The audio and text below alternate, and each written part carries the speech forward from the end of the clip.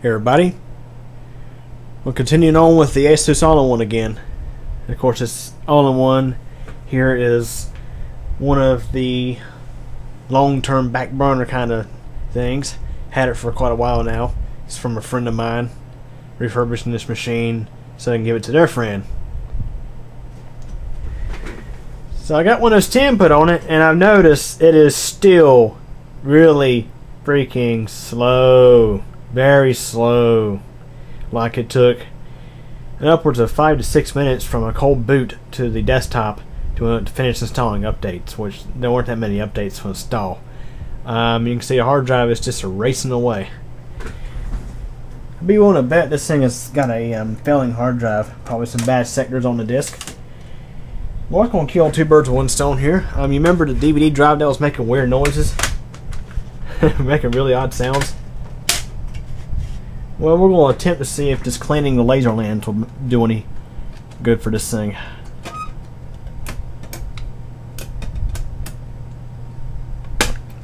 There we go.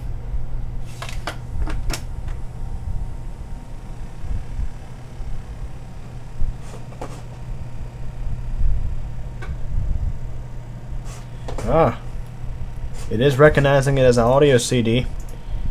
So what we will do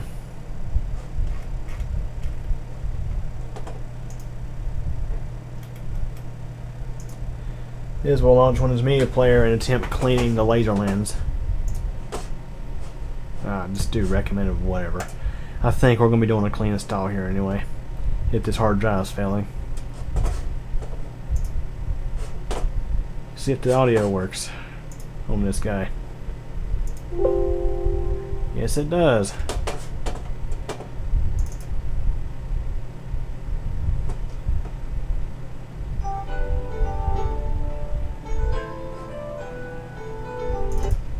The laser lens cleaning process is now concluded. The laser lens cleaning process. Just run it back and forth across those bristles a few times. Now we're going to take it out. And let's just pop in some random DVD that I have. Like this, I guess it's Windows 8.1 ISO.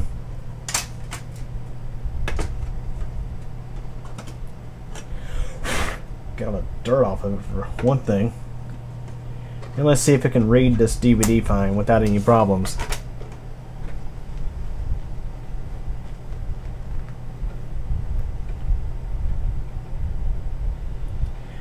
I must say it does seem to sound...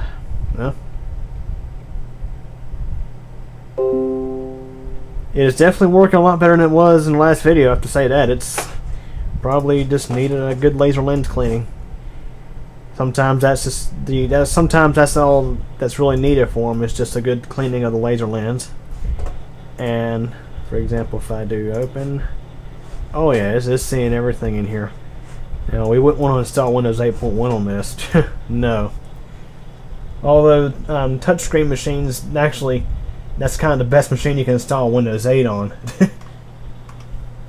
And of course, Windows 10 is far superior to Windows 8.1, I think. So we will rip that DVD out of there. We are not going to install that. So now let's go and see what's going on with the hard drive. For example, here I'll go and navigate to it.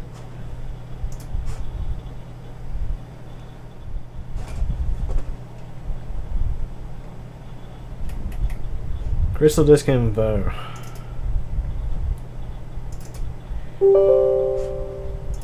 It's like once the machine gets up and going, it's okay, but it just takes a while to get going. And it's actually, the hard disk is actually testing out as good. So why in the world is it so slow?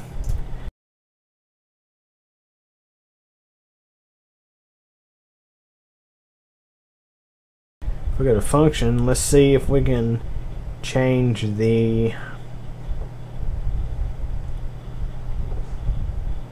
acoustic management on this drive. Sometimes that slows them down when Ah, she's unlocked. And see, it's set all the way to silent.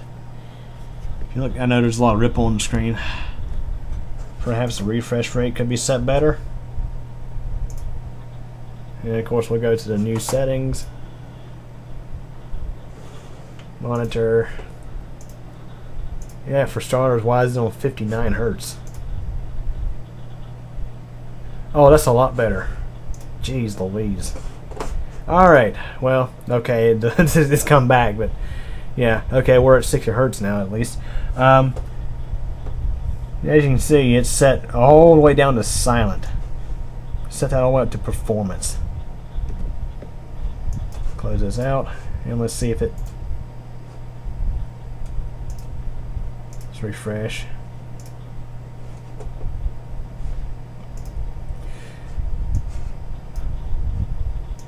Sometimes it sticks, sometimes it doesn't. I'm going to set it to disable. Performance, let's see, off. Like I mentioned, sometimes it sticks, sometimes it doesn't. Some drives actually have it locked out where you can't access it and change it. It'll just be grayed out. See, it keeps going back to silent.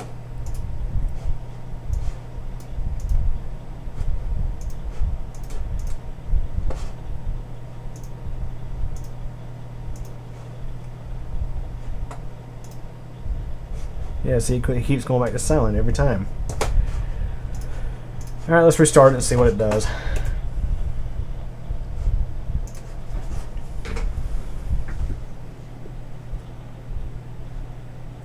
So the hard drive is actually okay.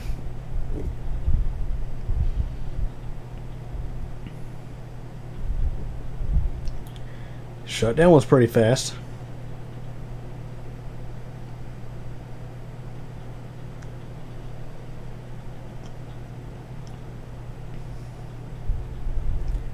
Hard drive activity LEDs in the far right bottom corner of the screen. And this, by the way, is not fast start because we're doing a restart.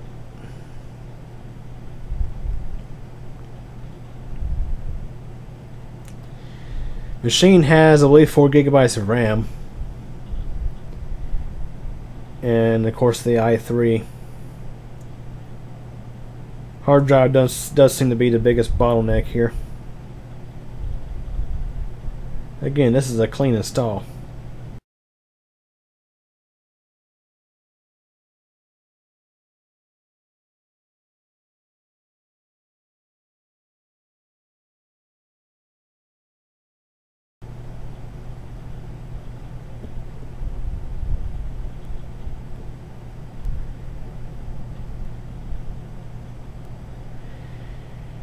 It is going faster than it was last time, at least a little bit.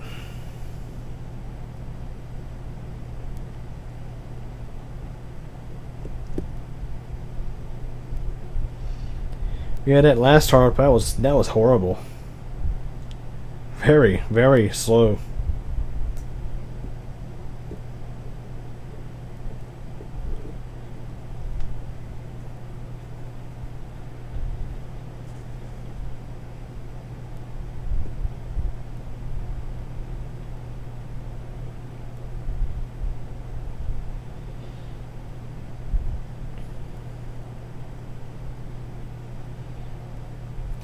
Well, there is a little something else I can try. Just out of curiosity. I can see what kind of performance we're getting out of the drive.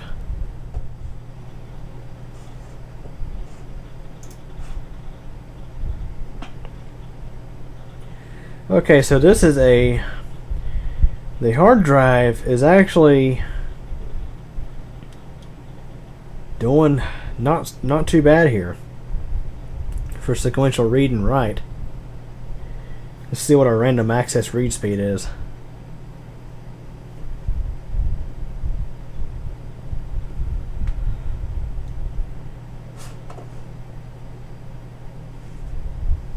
Not gonna click on anything. I'm just gonna let this go. Don't want to impact the readings at all here.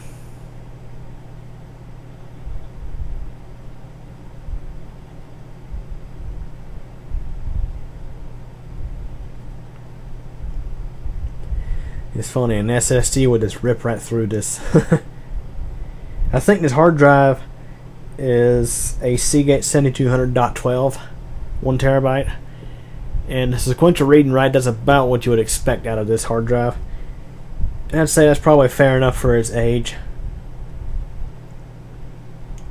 I didn't actually get I forgot to look at the power on hours in the video, but I'm sure you may have seen it already if you were paying attention. You would see the power on count and the power on hours.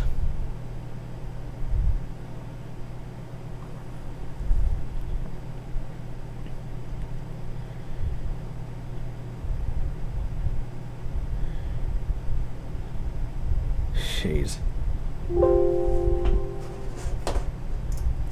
Okay, that is the benchmark on this hard drive. Yeah, not real certain why this machine's just act like it's running slow. Perhaps with a little bit of time things will iron out. Of course, Windows 10 is notorious for doing things in the background. And look how this window fades out when you drag it.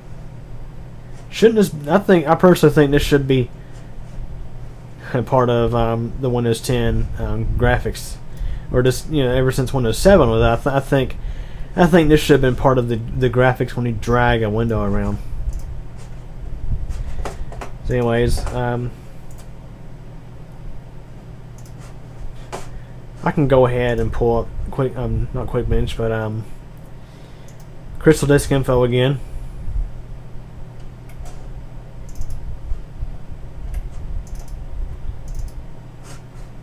Because I'm just curious what the power on count and hours are for it, because I didn't see it.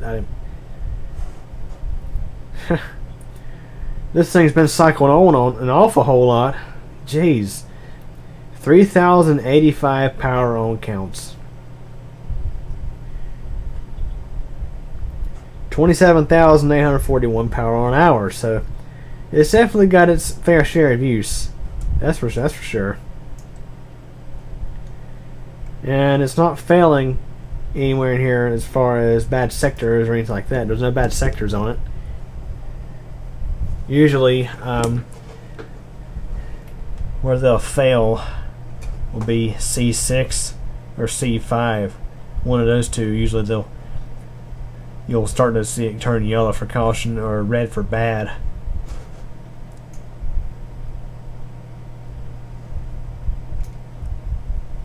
Anyways, I guess I'll just go ahead and finish up this machine, and provide the hard drive is okay. The hard drive health is fine, so we'll just go with it and see where we get. And it looks like Windows 10 did finally install the touchscreen drivers. As you see, the touchscreen is now working. And if we go to this is the new system properties.